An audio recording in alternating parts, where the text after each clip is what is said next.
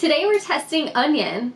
So onion is a fructan, and I've had success with other fructans in the past, such as garlic and grapefruit, so I'm really hopeful for onion because it's in absolutely everything, and I would love to be able to eat it again because it means less restriction when I'm going out to eat at a restaurant or even cooking at home. I've been using green onions, which is great, but onions are also really good for you, and I would love to be able to not have to worry about trying to keep those out of recipes and reading labels on everything. Now, I haven't had much success with other fructans such as grain foods like wheat or couscous, but I've only formally reintroduced wheat before and not couscous. I just know I've had reactions to it in the past. Also raisins.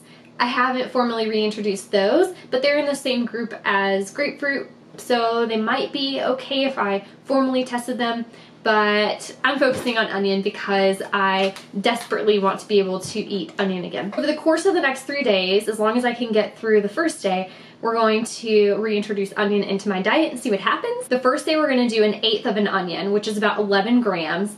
The second day will be 1/4 of an onion, and then the third day 1/2. We're going to make onion rings. And we're not gonna fry them because there's a lot of oil involved when you fry things, and that can trigger IBS symptoms. So instead, we're going to bake these. To make your onion rings, peel your onion and then cut it into 2-inch sized rings. Weigh out your onion to desired grams for testing. Let your onions soak in water while you prepare the rest of your ingredients. Measure out 1/6 of a cup of gluten-free all-purpose flour. Add a dash of pepper and salt and stir that together. In a food processor, add 1 slice of gluten-free bread. Mix that until you get a very fine breadcrumb consistency. Then add some spices, a dash of pepper, some basil, thyme, oregano, or other Italian seasonings. Mix one last time until well blended. Add that to a second bowl. In a third bowl, add 1 egg white. Mix in a dollop of mayonnaise.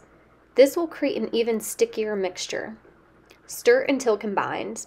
You may need to add a little more mayo to even out the balance of egg white to mayonnaise. At this point, you can go ahead and preheat your oven to 425 degrees.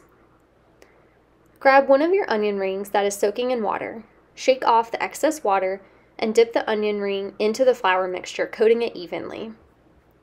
Transfer the onion ring to the egg white mayo mixture and coat generously before transferring to the last bowl of breadcrumbs. Press the sides of the onion ring until it's completely coated in breadcrumbs. Place on a baking sheet. Repeat this process for remaining onion rings. Bake your onion rings for 5 minutes, then flip and bake another 5 minutes until golden brown. Our onion rings are ready. They look absolutely delicious. They smell really good too.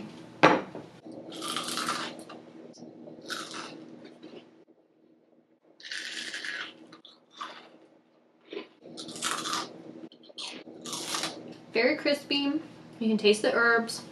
They taste like onion rings you'd have at a fancier restaurant, and not necessarily like the greasiness that you get from fried foods at like a sports bar. They're holding up very well. A lot of times with fried onion rings, the onion seems to just slip right out, but with these, it's not going anywhere. These breadcrumbs are like stuck on this onion. Awesome. We'll see how it goes. All right, it's day 2. Today we're doing 1/4 of an onion, or 22 grams. They look pretty delicious. I did have some slight heartburn yesterday, but it was really minor and didn't last very long, so we're gonna go for day 2. I think those would be really good if you had a sauce to dip them in. We have a ketchup recipe on our blog and a video of how to make your own ketchup at home in less than 10 minutes. And that wraps up day 2. The onion rings were fun while they lasted, but I did have a lot of heartburn going into the second day, so much that I decided to call it quits.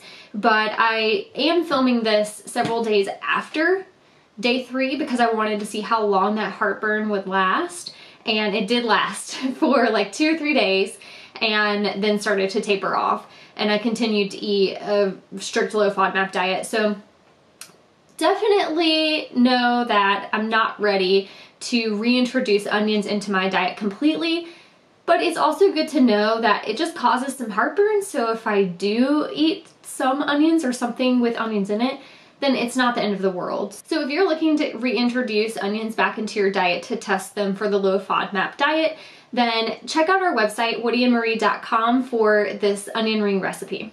See you later.